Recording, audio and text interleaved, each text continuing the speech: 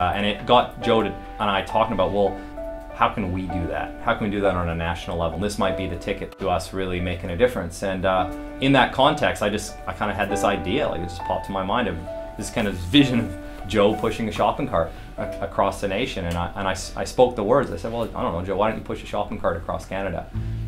Myself and Robert got in the RV here in Vancouver and drove to Calgary. The idea was we'd go start in Calgary and work our way back to Vancouver, because Vancouver is my hometown. It's also the neighborhood that I escaped from 23 years ago.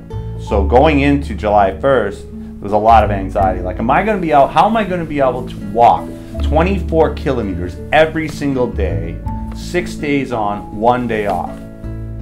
That frightened me.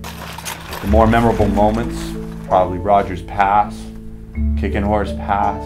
Early intervention is really about getting kids to that early stage when they're probably in a space of turmoil. They might be struggling with some self-esteem issues. Maybe it's, they might be going through some tough times in family, or bullying in school, or any number of factors that around adversity that are challenging to themselves and may leave them feeling a bit less than. And late intervention is probably Joe's story, very much. It's about this idea that here he was, living on the streets of downtown Vancouver, pushing a shopping cart around, sleeping under a bridge, heroin addict. Many people would walk by someone like that and say, lost cause. Late intervention is about saying, it's never too late. Coming into the downtown east side, we didn't expect what we got.